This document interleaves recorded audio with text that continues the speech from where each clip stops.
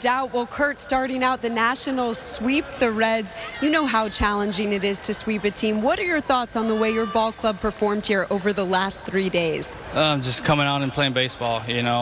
Obviously we had a tough road trip and ended on a high note and came in. We were excited to be back in front of our home fans and get the ball rolling again. A 10-run fifth inning for the Nationals. That was record-setting for the Nats here in 2019.